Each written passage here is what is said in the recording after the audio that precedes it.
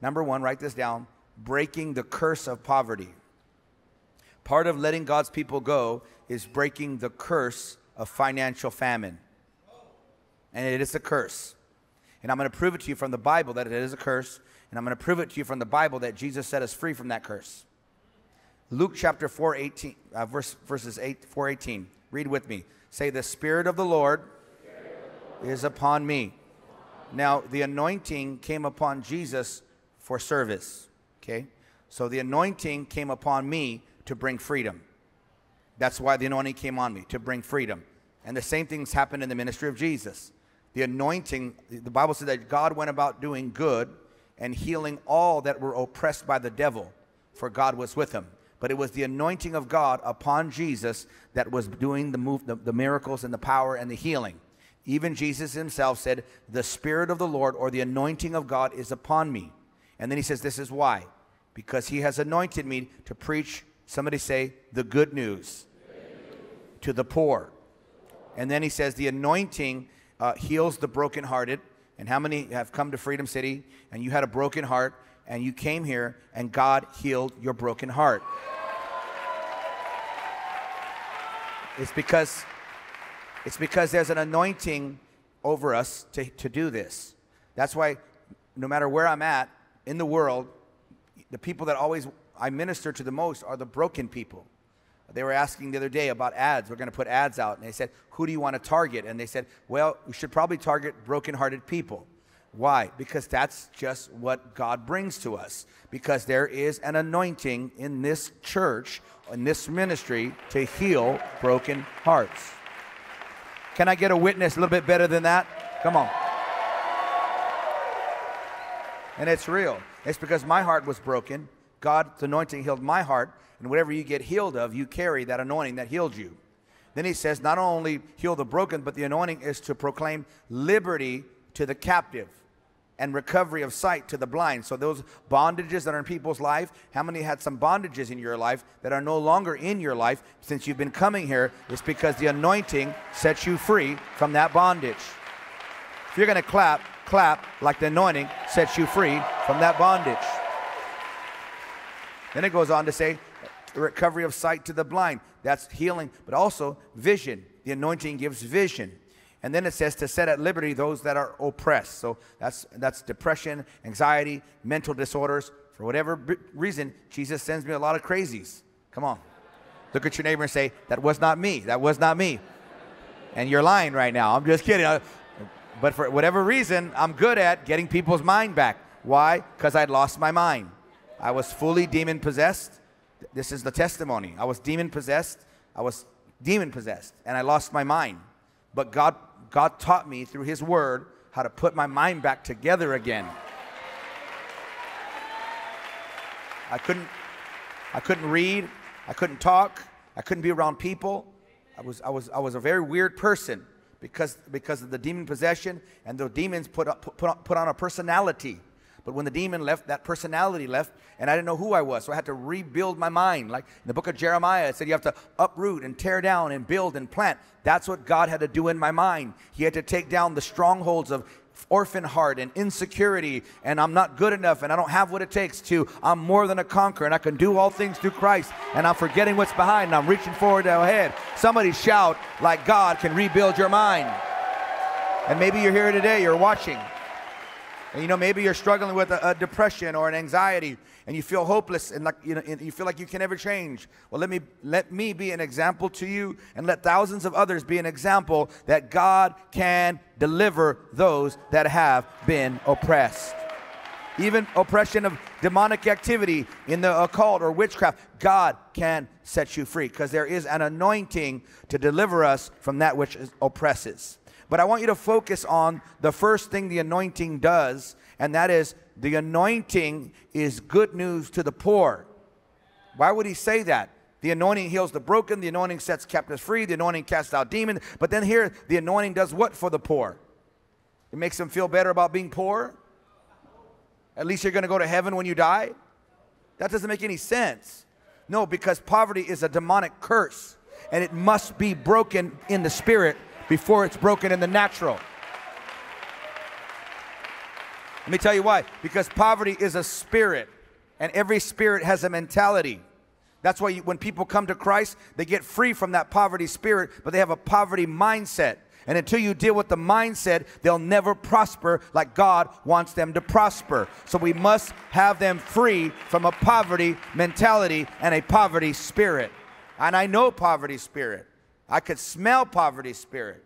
And then it likes to wrap itself in religion. Like many years ago, people wouldn't even allow women and men to sit together because of religious teachings and misinterpretation of Scripture. Many years ago, you couldn't even wear makeup in church. Now you guys have a lot of makeup. Praise God for freedom. But where do they get that? From the Bible, because they misinterpreted the Word of God. And we're going to deal with some misinterpretation of the Scripture that have brought poverty to whole people groups.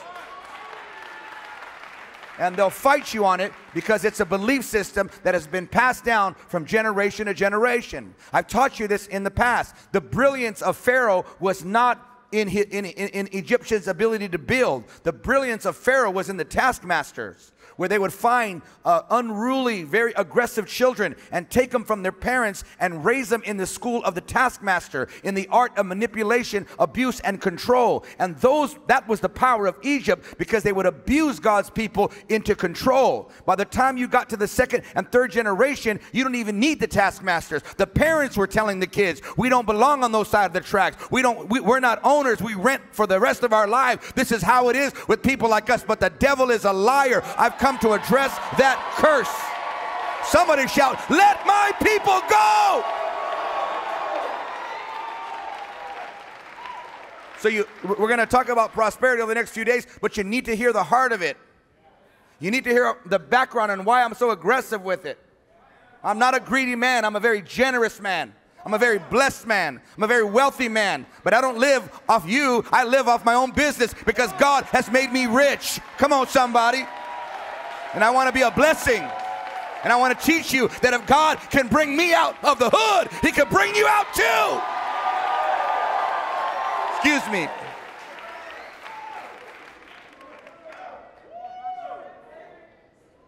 You got to hear my heart, because if you just hear words, you can just get little tidbits here and here and not really understand the spirit of what I'm carrying. It's love. I didn't want to pastor. I didn't want to do this, but God put a love in my heart for the people. And you're not going to be in bondage in any area, including your finances. The Spirit of the Lord God is upon me, for He has anointed me to break a spirit of poverty.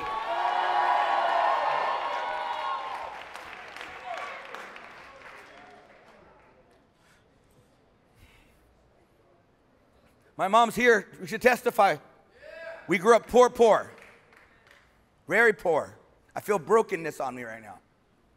Thank God. That's part of prosperity. Carry humility. Come on. The more you get blessed, the more humble you should be. Say amen. It's not fake humility. Not a false humility. But a genuine brokenness. I'm trembling. I feel this is the word of God for somebody. Somebody's going to hear it. Somebody's going to catch a hold of this. And somebody's going to come out. And that Pharaoh is going to, that devil, he didn't want you to be here. I'm telling you right now, some of you fought the devil just to be here. I had one pastor on his way here. A car hit him. But he's going to make it tomorrow. But I said, the devil don't want this conference happening. But don't matter, we're having it. We grew up in poverty. That's all we knew. Government cheese. Come on, I'm 50, so we'd get the big blocks back then. Remember the food stamps? You knew we didn't want to bring them out. You're embarrassed. Now it's got EBT cards. You could be like, act like you actually got some money. But back then it was big old. You had the big old coupons. Remember that? You get them coupons, and you thought it was Disneyland showed up. And we were waiting at the first of the month for our check. By the time we got to the middle of the month, we were going to all the little spots to get food. And thank God for those places that helped us. But God had something more for us. Thank God for the government that helped us. But God has something more for us. When I got saved, I had to break that poverty mentality. I remember I was on general relief in the men's home, recovery home. I was there for, ours is called healing place. It's bougie, you know what I mean? These guys are rolling. They got $1 million home. It's crazy. You know? We were doing car washes for Jesus, man. These guys that don't. You're blessed. Say I'm blessed. Come on, we're trying to. Why do I give them nice furniture? Why did I give them a nice home? Why? Because I want them to get a new mentality.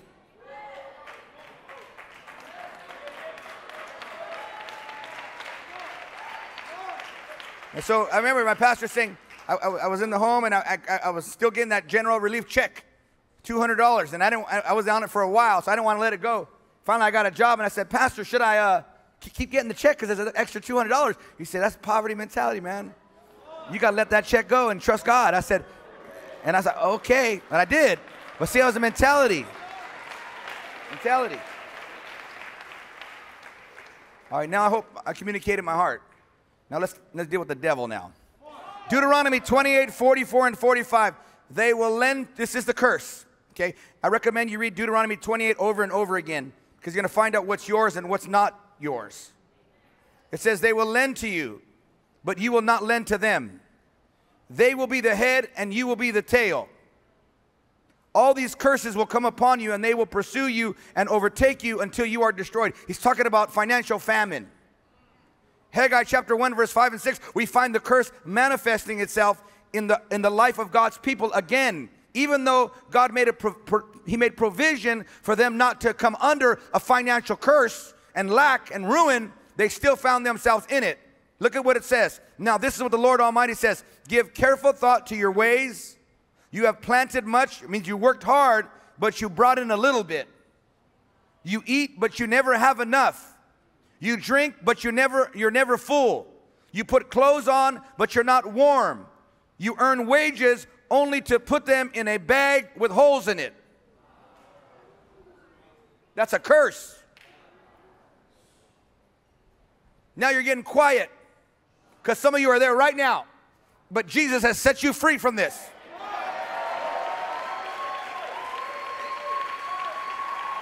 And we're going to deal with it. As I was studying this, I need like a week of this, but that's why I love Prosperity Conference. At least this is the time of the year we can focus on some of these areas. Deuteronomy 28 is the blessing, the opposite of the curse. Read with me out loud. Jason, put your name. Come on. Dylan, come on, put your name. Demo, come on, put your name.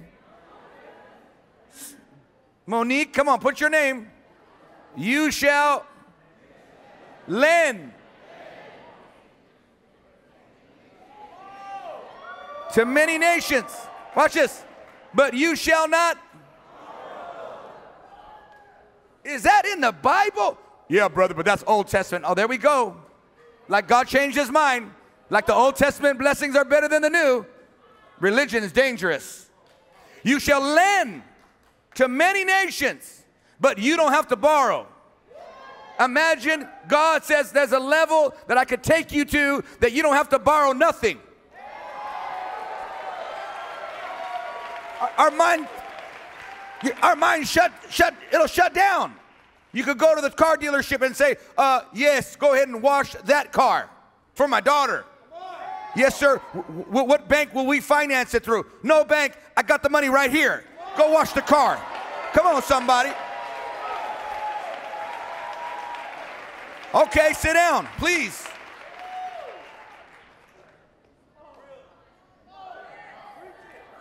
No way. It can't happen. Don't worry about it. It won't happen for you. But I'm trusting that somebody's going to read the Bible and say, God has power to do that. I'm going to believe God. And I'm not saying it's going to happen tomorrow. Because the Bible said he specifically prospered them little by little so they can manage it. Manage everything about it, including the heart. But the Lord, this is his will. It doesn't change his perfect will. He wants us to literally be able to buy things cash.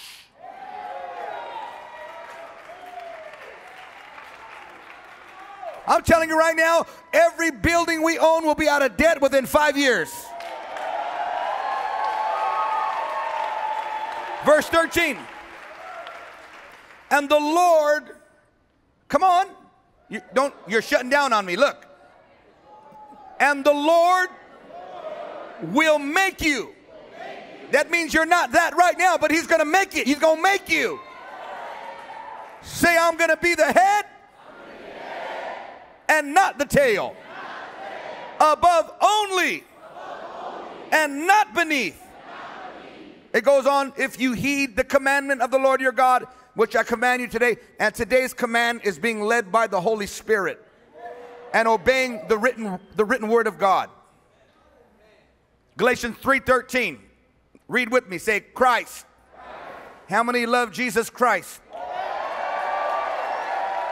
Right? How many have a cross? I have a cross. I love Jesus. You notice he's not on there anymore. Come on now.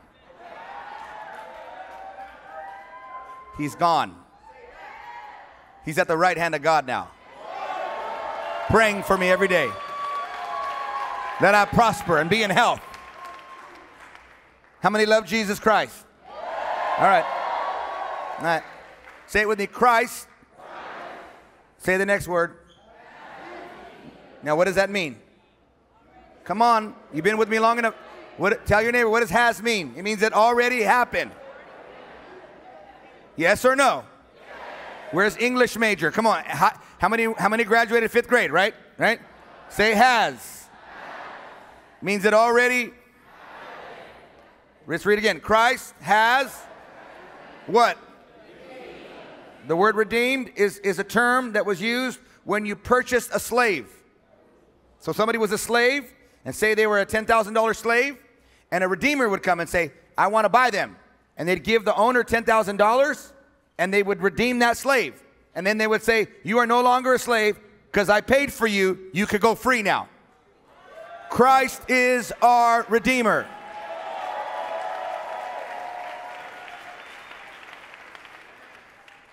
What were we enslaved to, Pastor? Thank you for asking. Christ, read, come on, Christ has redeemed Jason from the...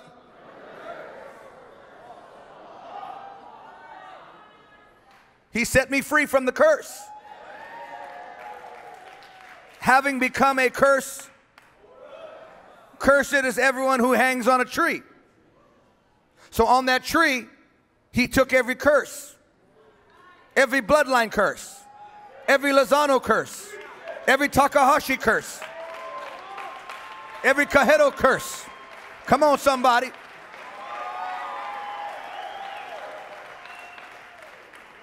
In my family, there's been a curse of poverty. It's been in all of our family. Nobody come up out. Nobody is successful long term. And see, here's the thing. You got some people who got money, but they're still under a poverty curse. Because they got sorrow with that money. We're going to deal with that in a little while. Because some people work their way out of poverty, but they still have a poverty spirit. And they live with fear always that they're going to run out one day. And you see the curse manifesting in other areas of their life. They overwork. They don't pay attention to their children. They end up divorced. They end up broken. They end up all stressed out. 65-year-olds having nervous breakdowns because they didn't do it God's way. I'm talking about being blessed God's way.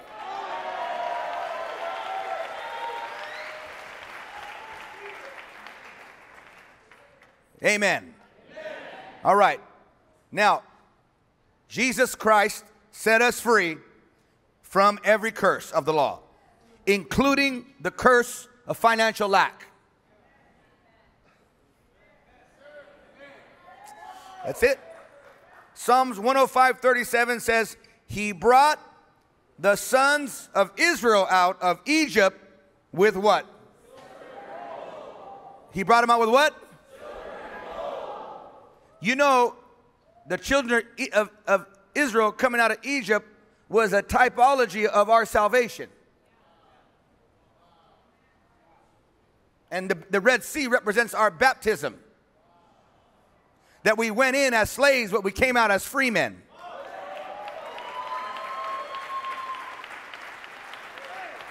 And who the Son sets free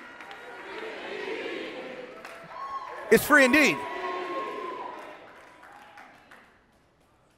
a lot of us, we're happy because we got our sins out. We got some peace of mind out. We even got our broken heart healed out, but we haven't got our money out.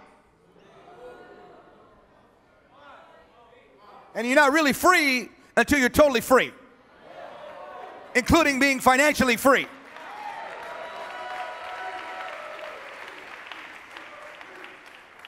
But it all starts with revelation. You got to get a revelation of it. And you got to remove all thoughts that money is evil. And we're going to deal with that spirit today. That root in many of you. Because until you do with your conscience and you deal with it in the area of money and you confront it in a biblical way, you won't see the finances that God has for you. Filthy lucre, people call it. People with money are like, oh yeah, they got money. You know, the whole society we live in is against people with money. We want to tax the rich, give to the poor, no problem. But the problem is, the rich got rich for a reason. So the only ones that are really going to suffer is the poor. All the movies, look at who's the devil in all the movies. Corporate America, corporate Europe, corporate Asia, corporate India. I don't care what nation and what, it could be Bollywood and the enemy is the corporate. Because we have a mentality, and the devil's good at having money is evil. People with money are evil. Yes, some are, but not all of them.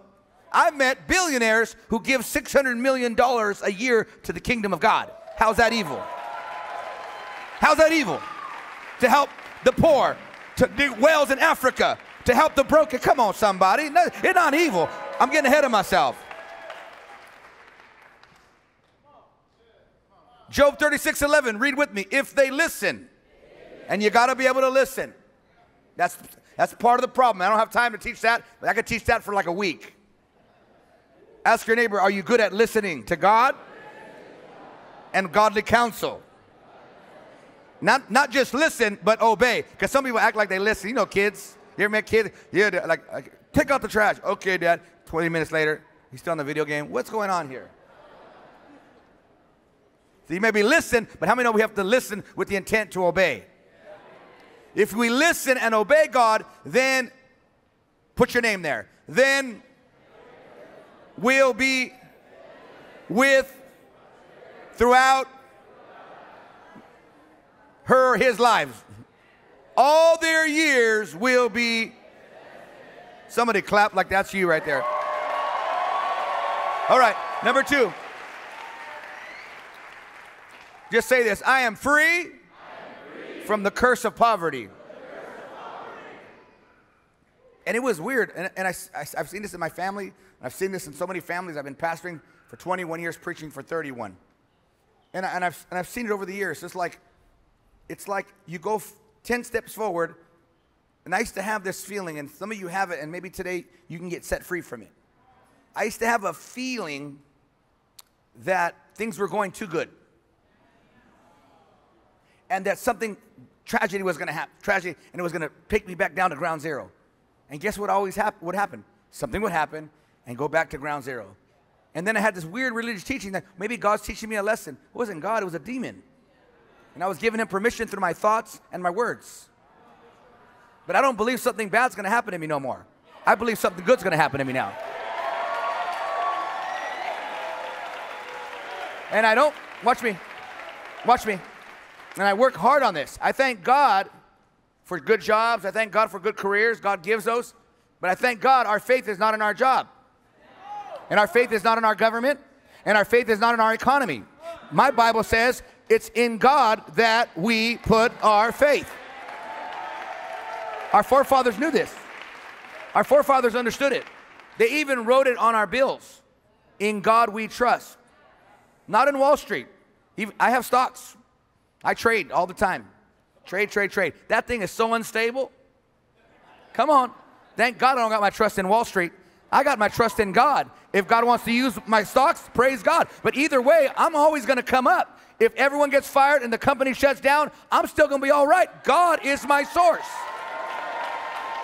That's a mindset. Say, that's a mindset. Number 2. This is powerful. I think that's good right there. Anyway, let me say this and then we'll get to this. I like to explain it this way. Maybe I can get an illustration. You want to be an illustration? Can you jump up here? Who else can jump up here? Yeah, well, I just need like, okay, come on. Can you jump? Okay. Okay. Are you Hispanic or Cambodian? I'm Filipino. Filipino. Okay, come on. Come on, come over here. You're a little different than a Cambodian, but you look like, Filipinos look like Mexican, but Asian. It's weird. Okay. I think my children look Filipino. All right, now. So we're going to say, which one do you want to be on your way to prosper? Right, me. Okay, so stand right here, okay, and say that drum set is expensive. So you're on your way to prosper, okay? Okay, you're going to walk toward, and then you two, you're going to grab him here when I tell you to grab him, all right? And you're going to grab him here, okay? And then you're going to pull him back, but not too hard, because I don't want no lawsuit. Okay, now. Come on, somebody. Okay, start walking slowly. That's good, actually. Now you're on your way. You're on your way. Going to prosperity comes. You're fired up. Get him. And this is what happened. And pull him back. And watch his chonies. Come on, somebody. Now watch. I want you to see this, because this is what I used to feel like a rubber band on my back, pulling me back to poverty. Keep going forward. Slow. That was good. You did really good, by the way. Come on. Be on it. Now pull him back. Pull him back. See? And that's a spirit behind it. And that thing would follow me. Thank you so much. Give these boys good-looking men. Think they're single, love the Lord. Okay, now listen. It felt like it was following me. And it was a curse that was in my bloodline. It was in my family. Nobody in my family graduated. Nobody in my family had a degree, college, none of that. My mom finally broke through and got her AA, but we still were struggling. Because it's not just natural. We're dealing with the spirit. And there's inroads into our family that brought that spirit in, and our family had a mindset, and we adopted the mindset. So even though Jesus set us free, we didn't have freedom in our mind. And so there had to be a metamorphosis. How to think God's way about finances. How to think God's way about prosperity. How to think God's way about tithing and giving and generosity. Listen, you might be generous. It's going to be hard to find a more generous person in this room than me. And people have testified. I'm bragging now. Come on now. This is on the Lord. People testify me about in every nation. This is what they say about me. Pastor Jason is the most generous person I know. Now, I don't think I am. I think there's a lot of people more, but I try to be. Some guy came to my house just yesterday to do a job. Came to do a job, and I gave him a brand new Burberry's. He looked at me like, I'm here to do a job. This is worth more than the job. And I was just like, the Lord told me to bless you. He almost cried. But come on. That's a mindset. That's a mindset. I don't have a mindset of running out. I have a mindset of running over. Come on now. I have a mindset of pressed down, a mindset of shaking together, a mindset of running over. I have a mindset that God is my only source.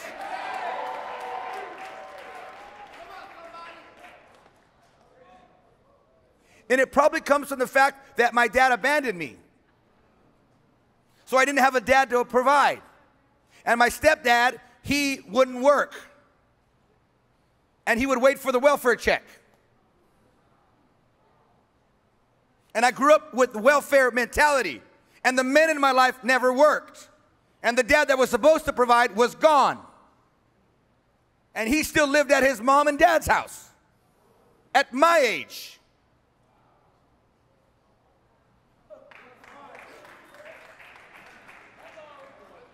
So that was my only, how am I supposed to think better?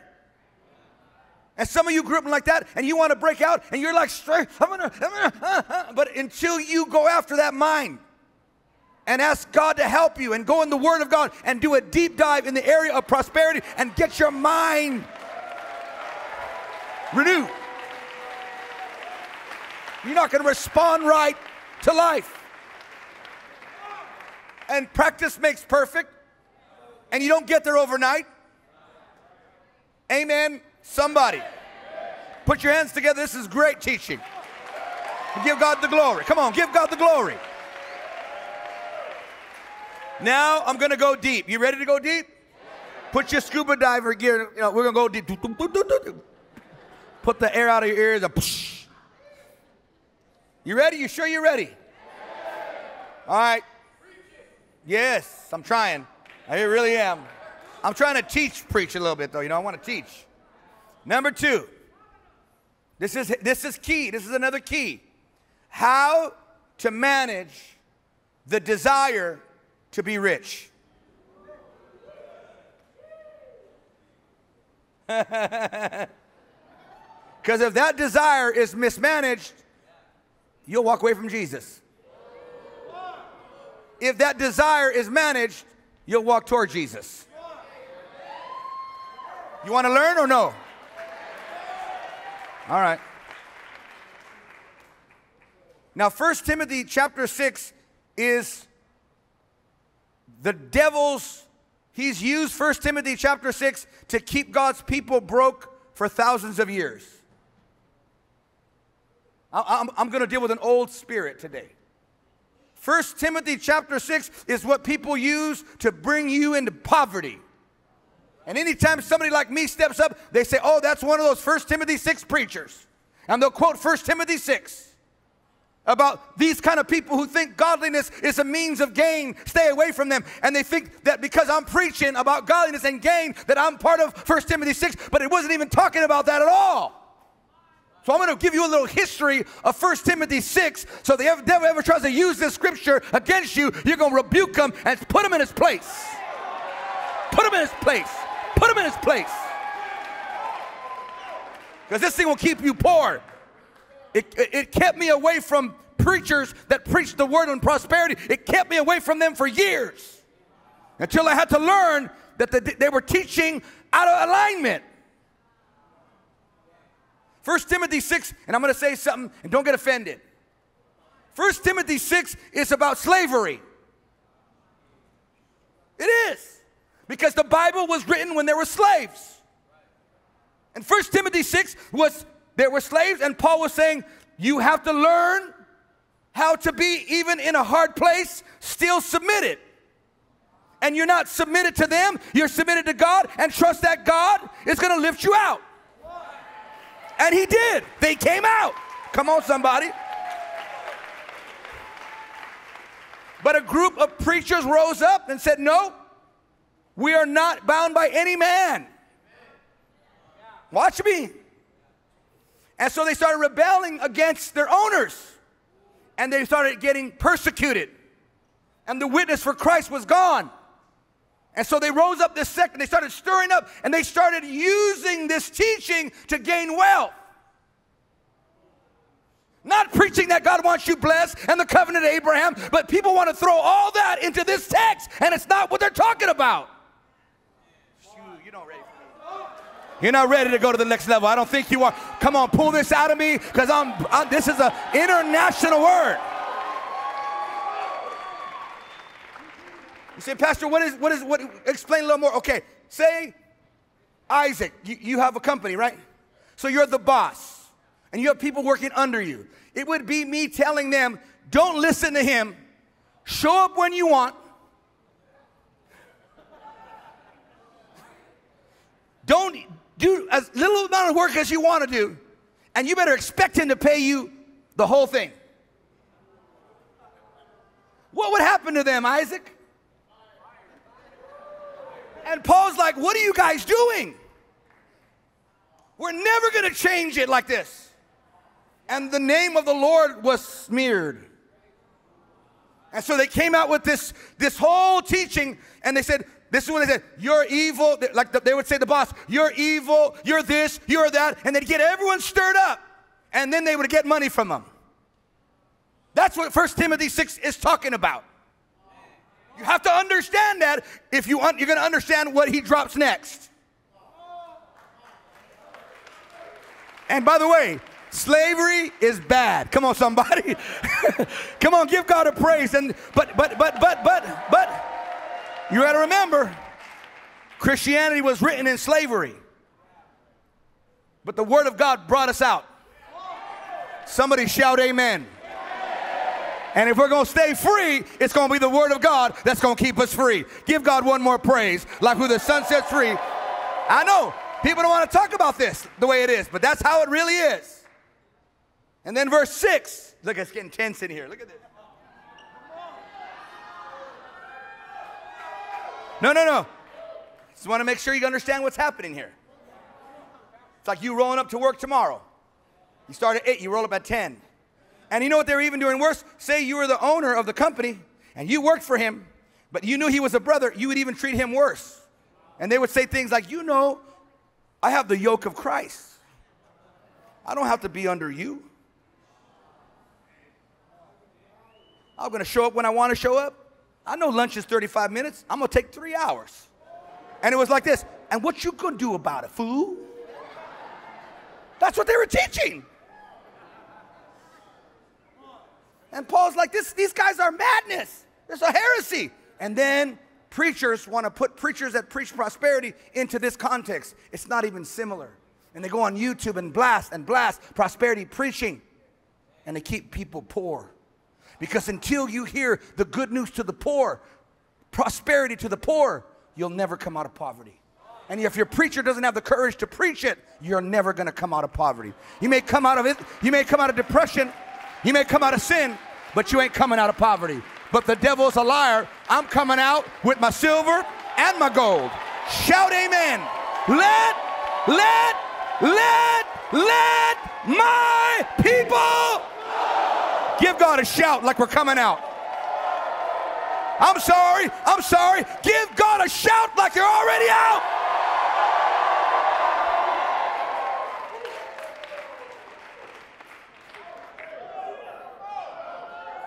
Let's go deeper. Can we go deeper? How to manage the desire to want to be rich. Can we read? Godliness. Read with me. This is the same thing. Now he just finished rebuking them, and now he's saying, now this is the balance. Godliness with contentment is great gain.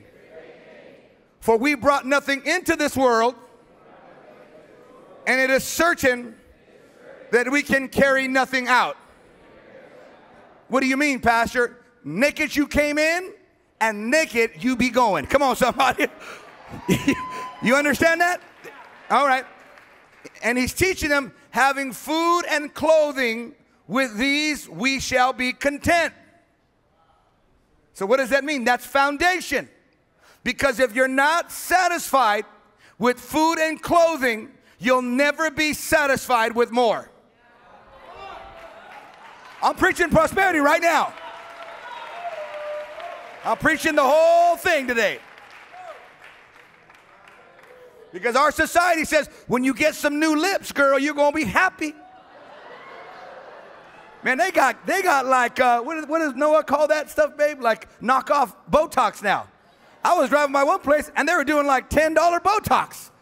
I said, that ain't no Botox. That's like lip balm. They're shooting in your lip. Come on, so you be oozing in the middle of the day.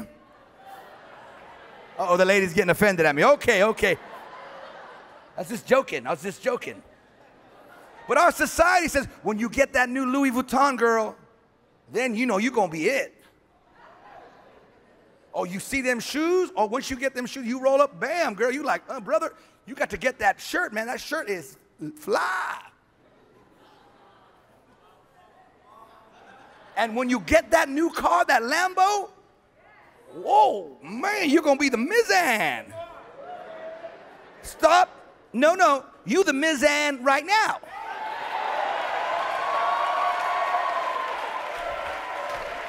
I'm preaching already. Come on, somebody. All right, sit down. I ain't got enough time, but I'm prophesying more time right now. Now listen, that's why I told you we got to cut. There's a lot of, we're teaching the next 3 nights. Come on now. Now listen. I had to learn this. This is part of that prosperity test. I had to learn to get on the bus with my bus tokens. Ding, ding, ding, ding. Is it EBT card now? I don't even know. It goes probably now. I fancy it. But back then, it ding, ding, ding, ding, ding. Come on now. Like a lottery, man, like a slot machine. Ding, ding, ding, ding, come on. We get bus tokens now. You were like rolling. But I'd be on the bus. And I wasn't like, I'm on the bus. I'm so not happy. I was on the bus rolling. I got a free driver. I'm in the Word. Come on, I'm happy.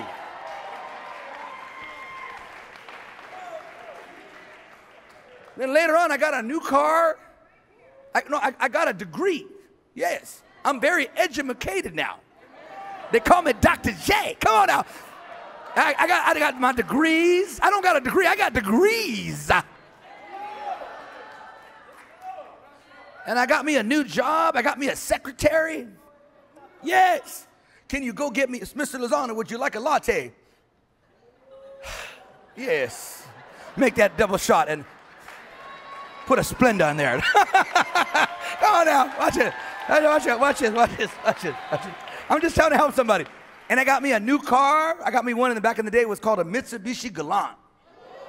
Yeah. My friend lost it, and he's like, take over payments. I'm like, let's go. I just started taking over payments. Man, I went from like a beat-up car to a Galant. Brand new. Candy apple red, tan interior, 9-piece surround sound system.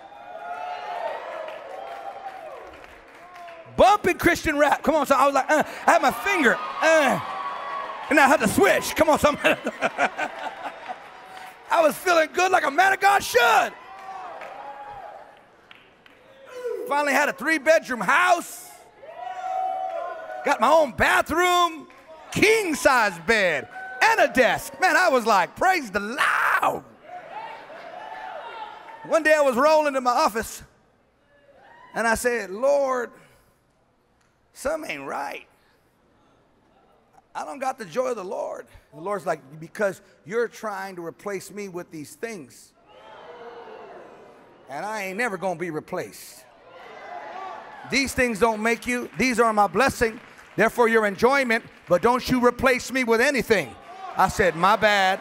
And I learned.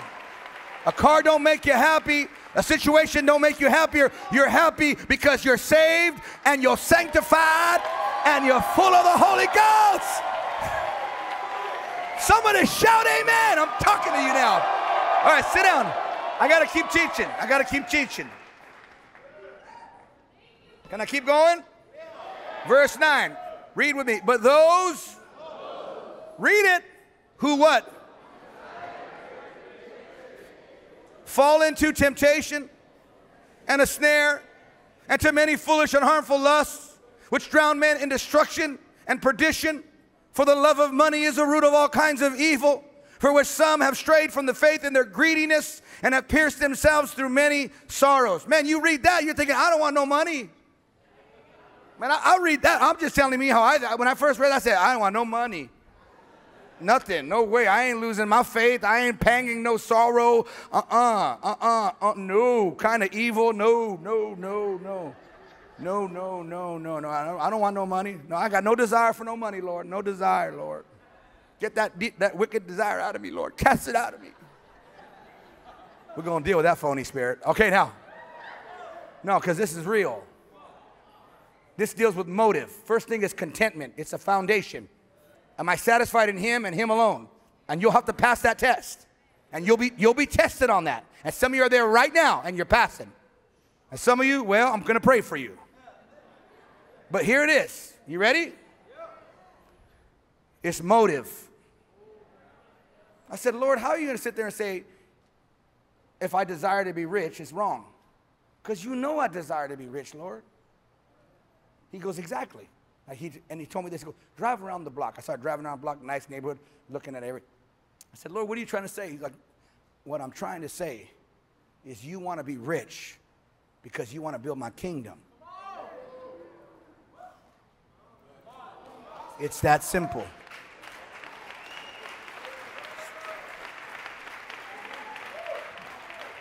Here's my question for you. Do you want to be rich? Don't answer me. Why? Is it to be seen?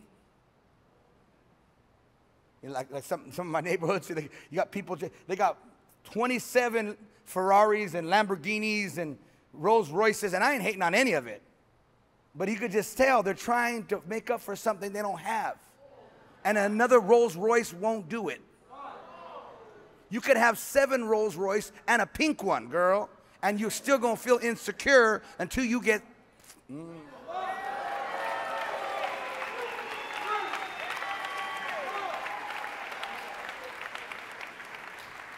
I ain't hating because the devil, God, those cars ain't for the devil's kids. Those are for God's kids. But I ain't even going to talk about that. I'm going to deal with the motive. Because why do we want to be rich? And you're going to have to deal with that. You're going to have to deal with that motive. Genuinely, why? I say, Lord, make me a billionaire. I pray that every day. Make me a billionaire, Lord. Because I saw that billionaire give $600 million. If I had $600 million, we could shake all these cities. We could put churches. We can put homes. We can help so many people.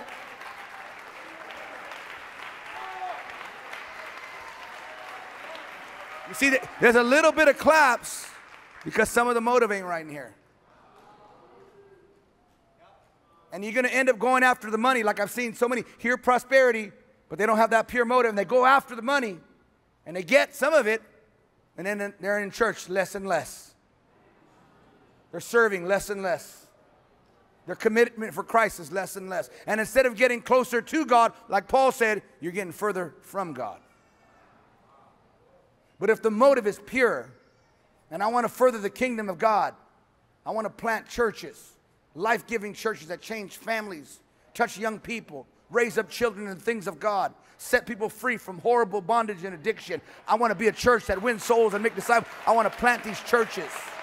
See that? I'm talking to somebody right now. Listen, I have a dream. I want to plant 10 of these just in LA alone. I think it will help our city. What do you think? Come on, somebody. Listen to me. You know, God put that in my heart. You know, each campus is probably going to cost $20 million. 20, 40, 60, 80, 100. 20, 40, 60, 80, 100. So I need $200 million now.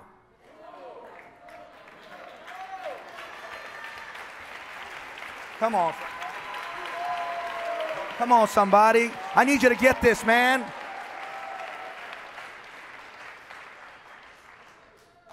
Are you catching it or no? You want me to quit now? Because I'll quit. Like half of you, some of you are tired already. You're like, I'm done. Okay. Now, because I'm dealing with your heart. Because money is the great motive revealer. It shows everybody who we truly are. If you're greedy, it's going to show it. If you're in love with God, it's going to show it. If you're sold out to God, it's going to show it. If you're not, it's going to show it. Money is the great revealer. It's neither good nor evil. It just magnifies what's in the human heart. The unhealthy desire to be rich for selfish reason is called the love of money. Why do you want that? Well, because I want to enjoy it. That's not a problem. No issue. But is it for other deeper reasons? You're trying to find your identity in it? You're trying to replace God?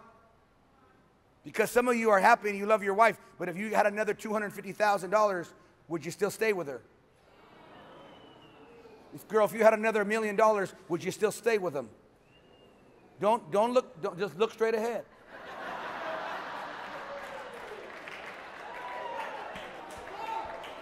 I'm about to slap somebody. I can feel it. I'm just kidding. Okay, I got to say that because nowadays, you know, this pastor's slapping people that take that out. I'll slap somebody. I'll slap somebody. I'll slap somebody. I'll slap somebody. Look at him. He's demon possessed. I'll slap somebody. I'll slap somebody.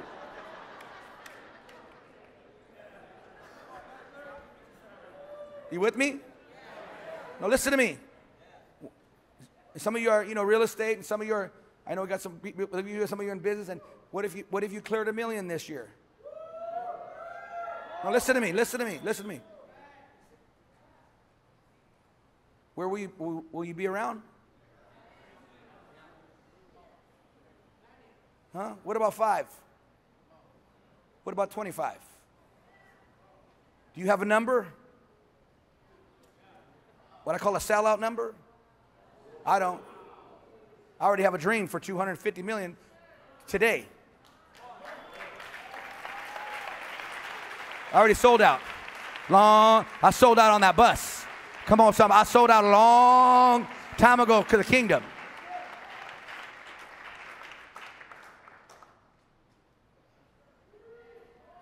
Y'all getting nervous in here, huh?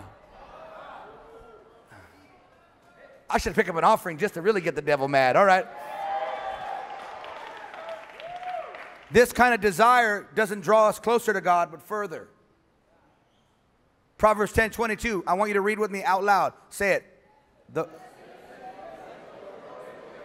Okay, stop. Read it again, and instead of a person, put your name. The blessing of the Lord makes Jason. What does the word rich mean? I'm going to be a billionaire. That everyone's going to make different. They have different gifts, different assignments. So I'm not saying you're all going to be millionaires, but I am saying the word rich means abundantly supplied for. So read it with that in your mind. Say, the blessing of the Lord makes a person abundantly supplied for. How many believe that every need you have is met and you have enough to give to every good work? Clap like that's your future. All right, let's read it again out loud. Read it.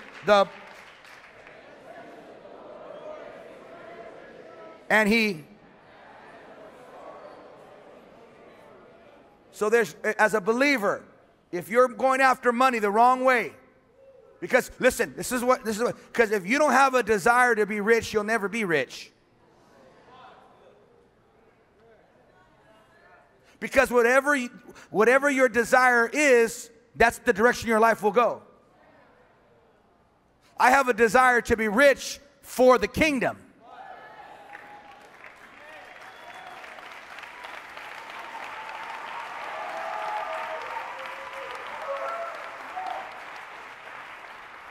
And so the motive is pure, so the wisdom begins to flow. Joseph had a desire to be rich to save the kingdom. And where there was pure motive, there was pure wisdom. But if the water's polluted, the wisdom can't flow, then you start coming up with cockamine ideas on how am I going to get rich. And you start getting out of character. And you start making bad decisions. And you start compromising because you're in the flesh. You're not in the spirit. But when the desire to be rich is from God for the kingdom, wisdom flows, knowledge flows, favor flows, understanding flows, open doors flow, angels move on assignment on your behalf. Clap like you got a blessing working for you now. Can you handle any more? Read with me, Genesis 26, 12 and 13. This is Abraham's son, had the blessing named Isaac, and he, read it. He what? Stop. He planted crops in a famine. Everybody around was starving. The land wasn't producing. Everybody was in a recession. Everybody was in decline. Everybody was barely making it and not making it. And in that land he planted, and in the same year, he reaped 100-fold because the Lord done blessed him, and the man became rich, and his wealth continued to grow until he became very. What did that? What did that? The blessing of God. Can we be trusted with the all-powerful blessing of God? I'm going to keep teaching. 1 Timothy 6, 17 and 19. This is in the same chapter. It started out rebuking these false preachers. Then it goes into motive. And then now he's going to keep teaching. Watch this, verse 17 through 19. Read out loud. Teach those who are in this world not to be. Why? I was talking to a therapist yesterday, a physical therapist. And she said, I'm not going to say the city. She's like, I don't like to go to that city. I said, why? She goes, everybody is stuck up. And I couldn't deny it. I said, that's kind of the jacket on that city. We're better than everybody. All in debt, but you're better. Okay, fine.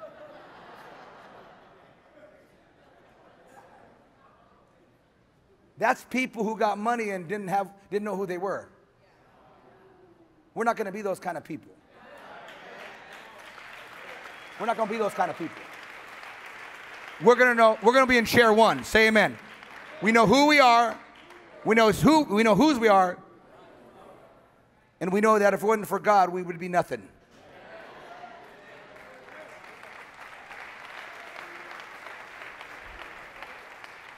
Teach those who are rich in this world not to be what?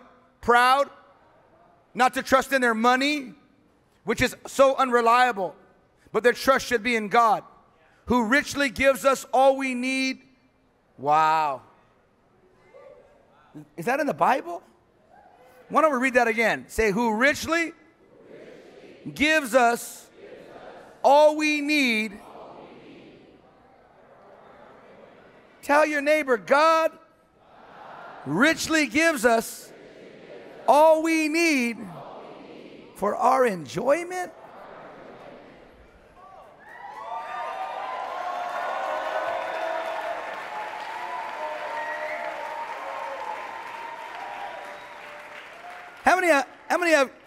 How many have ever blessed somebody? How many got some kids?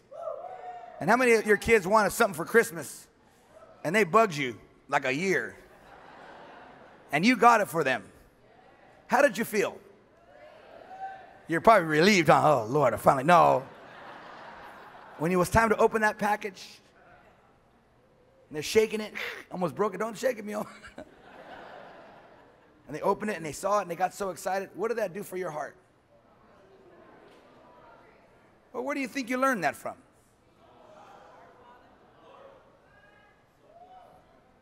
When God gets to bless you, he gets happy. But imagine God's like, I'm going to bless them, and then they're going to act all proud. I'm going to bless them and they don't want to worship anymore. I'm going to bless them and they don't want to serve me no more. I'm going to bless them and now they're going to go act wild and... Oh, Lord, this is heavy. Oh, it's heavy. Remember what I'm saying. Money is a magnifier. And why is the Lord dealing with me on living pure and living right and not sleeping around anymore? And imagine if you're sleeping around and then you had 10 times more money.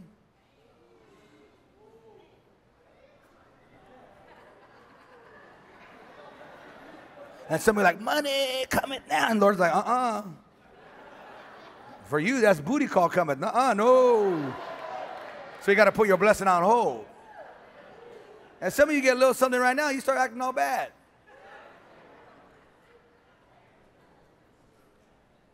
This is why insecurity is another mother of poverty. If you're insecure, you better deal with that thing right away. Because if God blesses you and you're insecure, you'll be horrible. You'll start thinking you're better than people. Even in church, you'll start looking at people like, oh, look at my car, look at theirs. And God will say, okay, fool. Oh, this is the other side of prosperity. This is just as important. You were shouting a minute ago. You were like, this is. That's why I love my wife. No matter how much we've been blessed, and I always tell her we're blessed, because sometimes we get blessed, and I say, see, girl, you married the right one. But she don't care. She can care less. She's like, okay, whatever. I was like, it's not that she's not grateful or appreciative. She's just not going to let that get a hold of her. And don't let it get a hold of you either. And I'll make a commitment for it not to get a hold of me neither. And you don't let it get a hold of you, and I don't let it get a hold of me, and we'll be fine. And we could just keep prospering and prospering and ride. Hey. Come on. Somebody give God praise. Go ahead and stand on your feet. Band, come up. I'm close.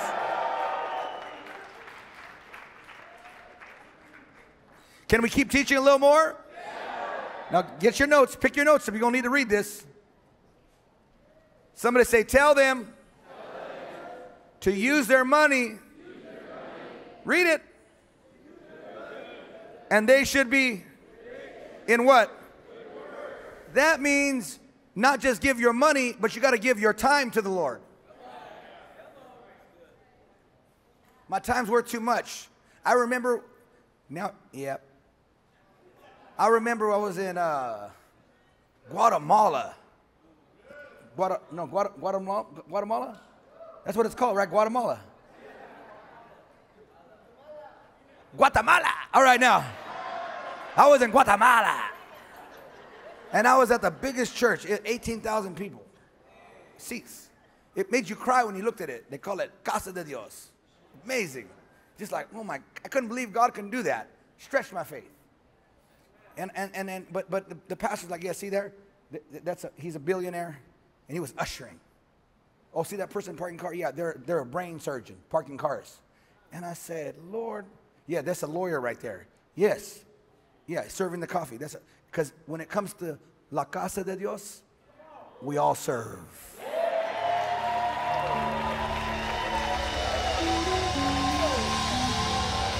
And I don't want to hear all this. I don't want to hear all this. You got a little money now, and you ain't got time to serve. That's why you ain't got it. That's that adjustment you're going to have to make in this conference. Because God's going to be dropping bombs in this place in the next few days. I mean bombs. It's going to be bomb, bomb, bomb. And your spirit's going to be like, I don't know, something. Like, what do they call them? Steroids? PDs, what do they call them? Performance enhancing. Your spirit's going to be like, whoop. And you're going to start receiving. Some miracles and breakthroughs are already happening right now. Because if you change it in the spirit, it'll manifest in the natural. Keep reading. And generous to those in need. See, that's what I want to do. Do you have a heart for that? No, listen to me. I know you do, but listen to me. A heart for that? Because most of you do, but some of you don't. You need to get your heart right. It's the biggest honor to write a check every month to support them. I write it. I'm grateful to do that. A big check for these girls. I like to do that.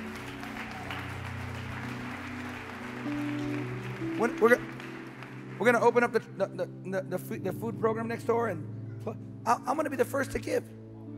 I want to do that. That's my heart. Is that your heart? I want to help the poor. I've been there. And then teach them. You don't have to be poor no more. God sets you free from poverty. You could be blessed. Say amen, somebody. You could be blessed. Tell your neighbor, God doesn't mind you being blessed. God doesn't mind you having plenty of money. He wants you blessed, so blessed. So everywhere you go, you can be a blessing, blessing, blessing. Yeah, yeah, yeah, yeah, yeah, yeah.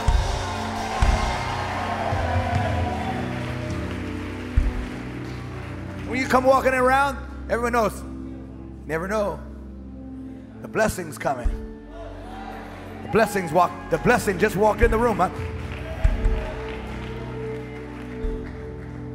Share with others. I do it all the time. I don't want to say this because some of you are trying to manipulate me, so I'm not going to say it. I walk around with money in my pocket all the time. I don't spend it because I use my card. I walk around and look at the Lord, what do you want me to bless? And don't manipulate because I can feel it. You know, like, give me the 100. Give me, I'll bind you. Come on, somebody. Because I can feel it. You know, like spiritual manipulation. Like, when all the little kids come around me, I always want to give them. That's what we want to be like. We want to share with others. You have a small group and there's a need. One of the girls in there are struggling with groceries. You want to be like, hey, let's go to the store very quick. And then say, fill up the cart. It's like, why? Don't worry about it. Fill it up. Yeah, fill it all up. Everything you like. And go to the front, pay for it. Come on. That's the kind of church God wants. The early church had no need. They were well taken care of. And I believe that's where we're headed. We're going to be well taken care of. Because God's going to find a few good men and a few good women where he could trust. I'm not going to say few. He's going to find a lot of good men and a lot of good women. Now tell your neighbor, tell him by doing this, you're going to store up treasure in heaven, man. That means when you get to heaven, you're going to be blessed right now on the earth. Nice. Like I live off the leftovers. I do. I live off the leftovers. I was telling somebody the other day, he's like, man, I said, yeah, these are the leftovers. I live off the leftovers. And I'm live good off the leftovers.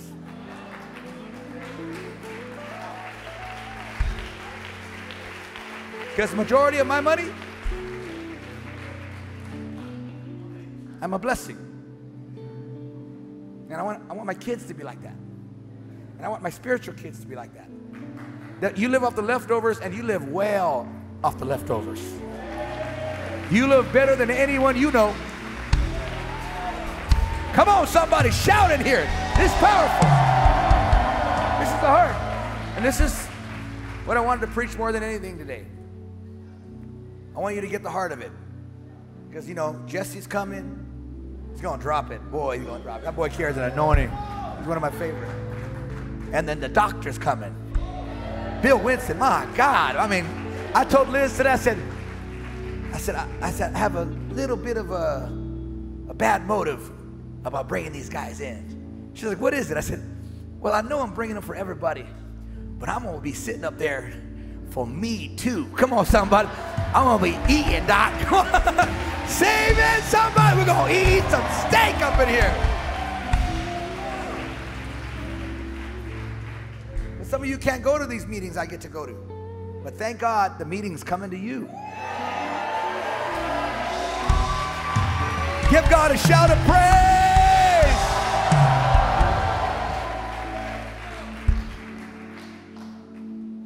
Now tell your neighbor, a prosperity mindset is a humble and broken and grateful mindset. How many are going to stay broken before the Lord? Teachable. Come on.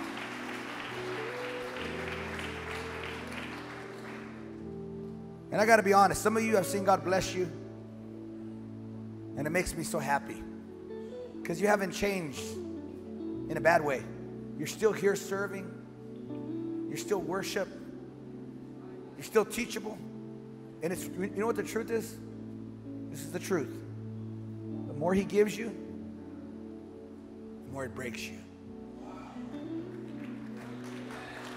When it's done God's way,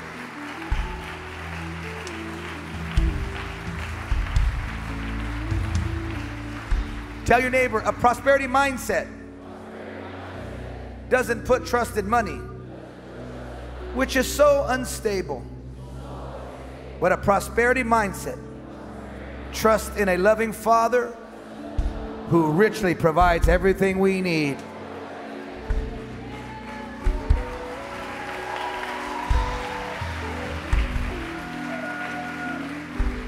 So tell your neighbor, neighbor, let them shout for joy.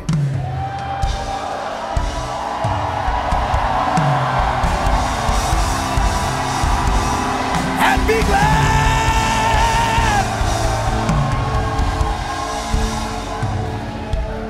So tell your neighbor, Psalms 35, verse 27. This was King David. He loved God. And he was very wealthy. And King David said, let them shout for joy. Let them shout for joy. Let them shout for joy. Let them shout for joy and be glad.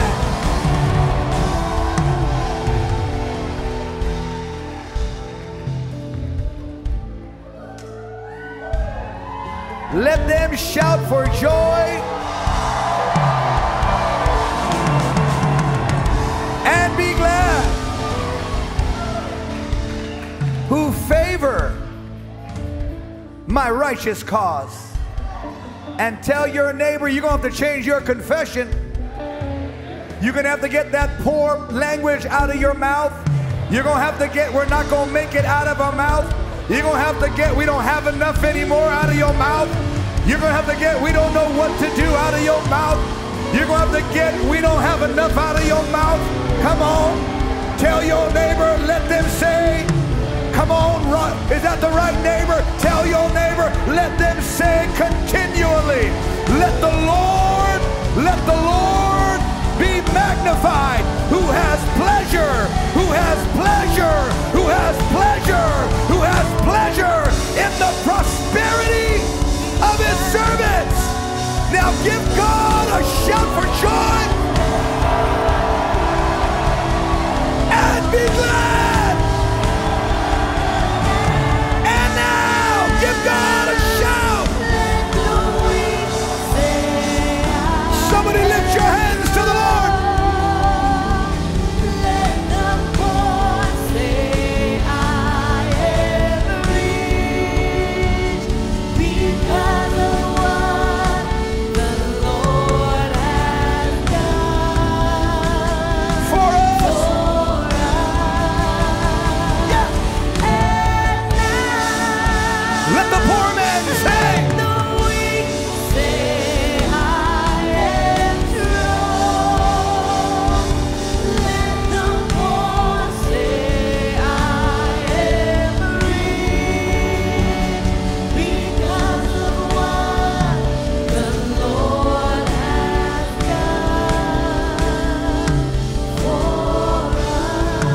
Lift your hands and say, Lord, in the name of Jesus, the Spirit of the Lord has set me free.